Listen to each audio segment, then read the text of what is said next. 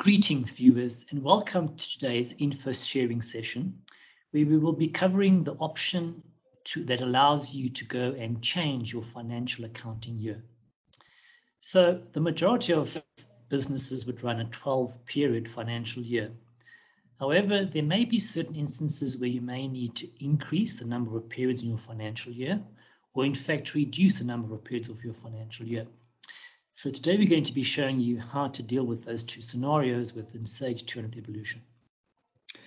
Right, so what I've got here is I've got a Evolution company, and if I go to my common maintenance company details, accounting periods, I'm currently now sitting in year 2, and as you can see, my year 2 runs from January up until December.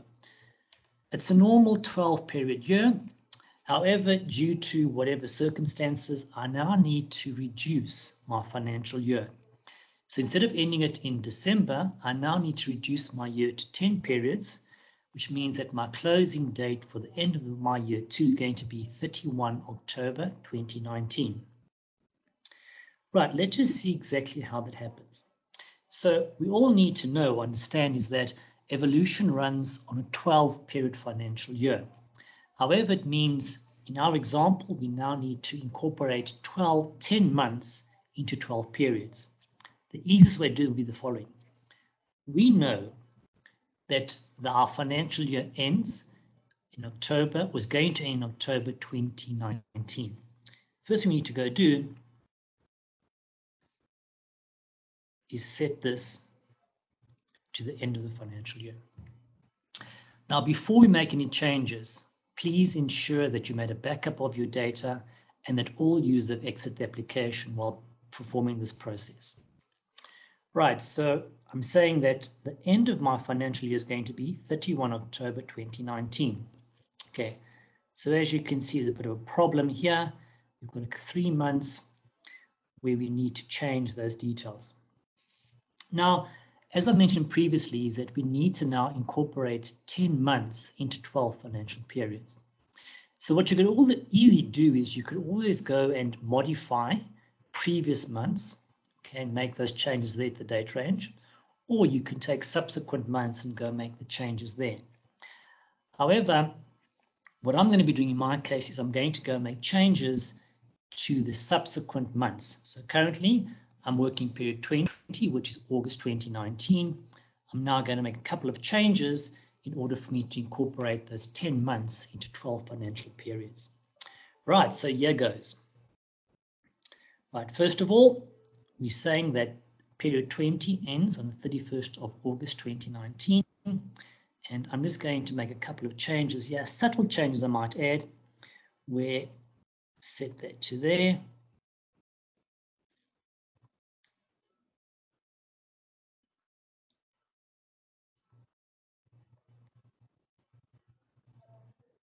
Right, it's as simple as that. So what I've done now is I've maintained the 30-month or the calendar month period from January up until August. As you can see, no problem there. Everything's in order. And what I've had to do to incorporate my changes, I've had to break up September and October into 2-week periods. So what I'm saying then is that period 21 will run from the 1st of September 2019 to 15 September 2019. Period 22 is going to be from 16 September 2019 to 30 September 2019. Period 23 is going to be from 1 October 2019 to 15 October 2019. And then my final period is going to be 16 October 2019 up until 31 October 2019. So I've got my 10 accounting periods split up into 12 portions. Okay, and as you can see, I've maintained the status quo in periods 13 up until 20. They're all going to incorporate the 30-month or the calendar month period. Okay, right. So once that's done, I would need to run a GRE Link. Okay, before we need to do that, is we need to go and update the subsequent financial years. So in order for me to do that, look in the top left-hand corner of your screen. An option that says Recalculate All Period recalculate all period closing dates after the selected period. So I'm going to say, right, there we go. I'm going to run this option. So now if I look at my current situation now, you'll see that we've said October the 31st, 2019 is the end of year 2. However, if I go to my year 3, there's a gap as this starts in January of the subsequent year. So in order for us to fix that, we now need to go run that option. So I'm going to highlight the end of my financial year and run that option. Recalculate all period closing dates for subsequent periods. So there we go. Right, that's been sorted quick and easy. And there we go. One more time. Period 24 ends 31 October 2019, which is the end of my year 2. Year 3 now starts on the, or is going to start in November 2019, ending on the 30th of November 2019, and carries on as per normal.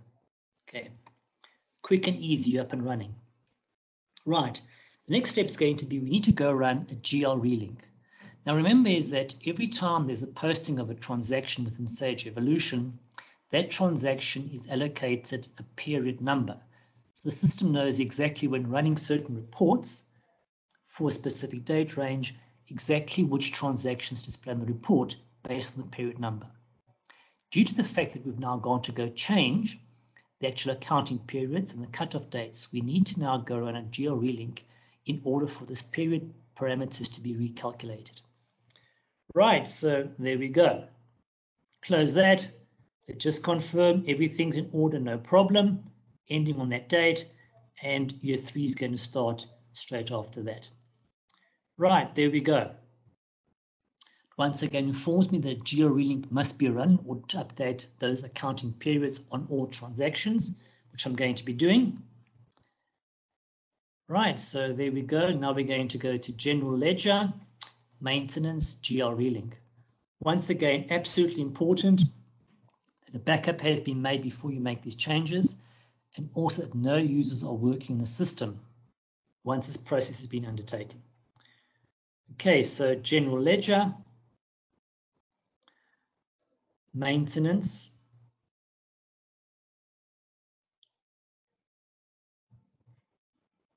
General Ledger Relink. Right, there we go. Just make sure that all these options have been selected and you're good to go. Start that. Right, a backup, very important.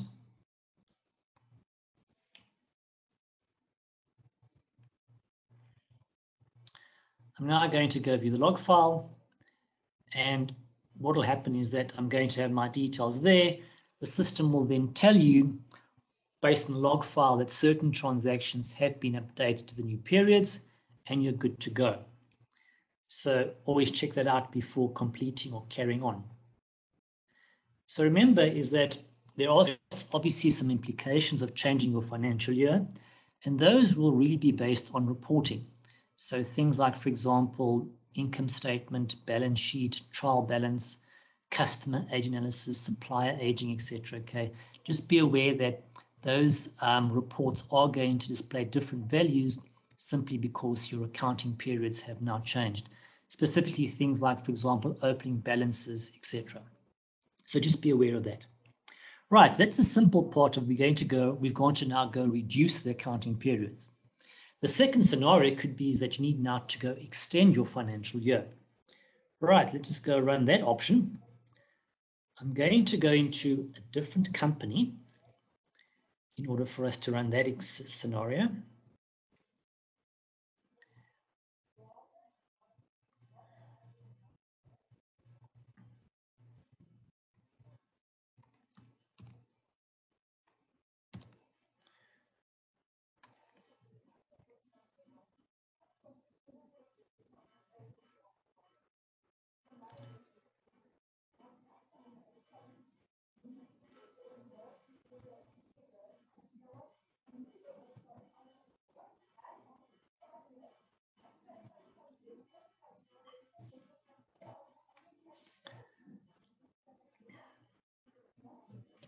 Right, let's just wait for the program to open. Right, there we go. And now back to common maintenance, company details.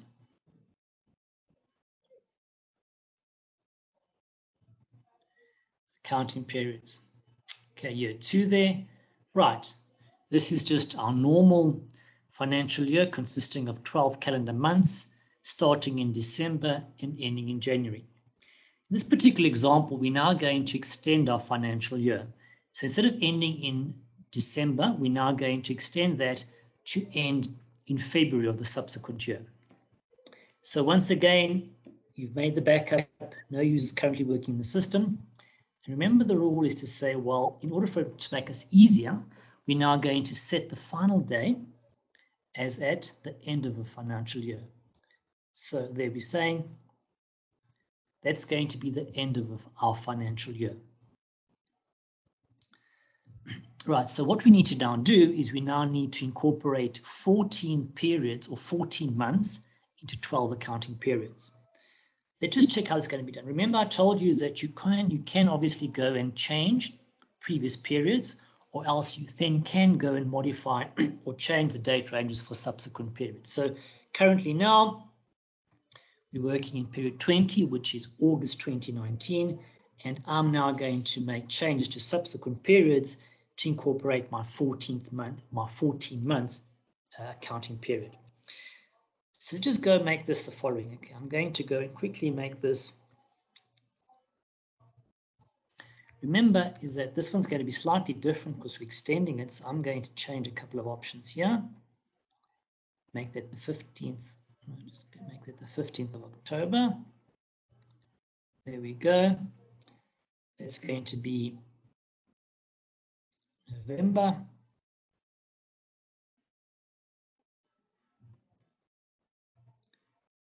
And we're then going to make that the following year.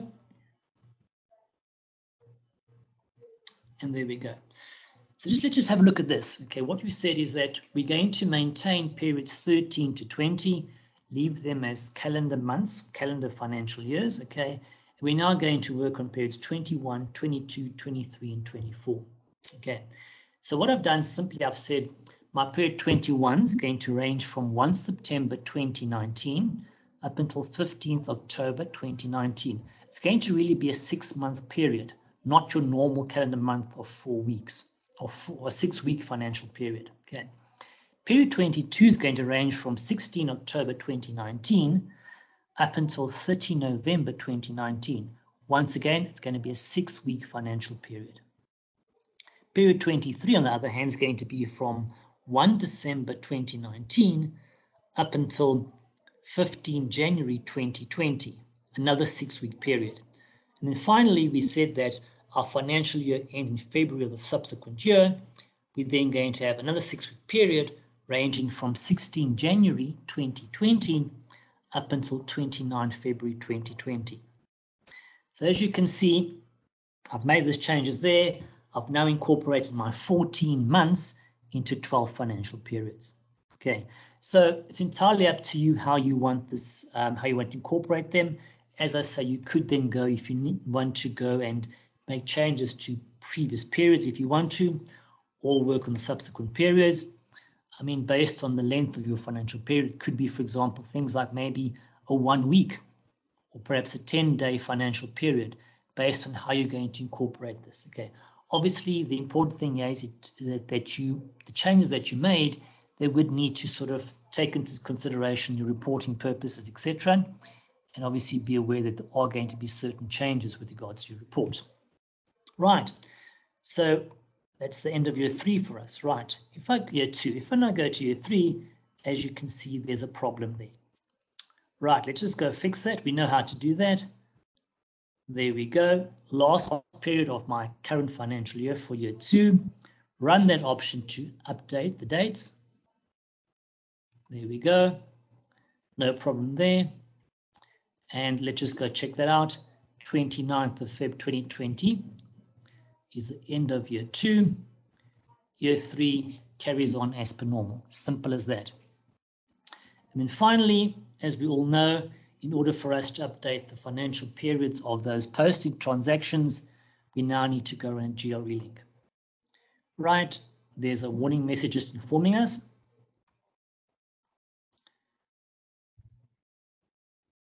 And we're now going to go around the general ledger relink to update the period set parameters on all those posted transactions.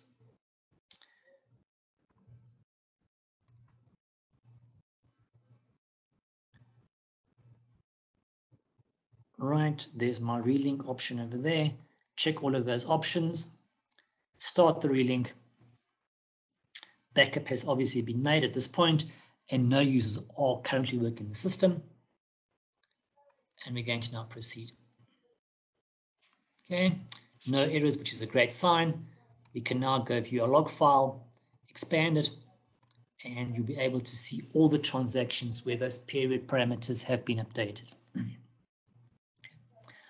Obviously, it's important that once you've made the changes, go on a couple of your reports, ensure that they do look correct based on new financial period changes, and you're good to go. So once again, let's just review. Obviously, important to understand is that Evolution does work on 12 periods within a financial year.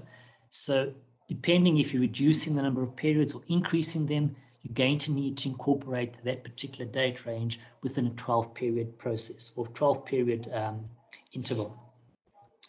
Obviously, remember is that to always go and update, or once you made the changes, really go and update the subsequent periods of the financial years, and also very importantly, run the relinks in order for those period options to be updated on your processing. Okay, obviously very important once again, and I reiterate, make a backup, ensure no users are working the system once this process has been completed, and you're good to go.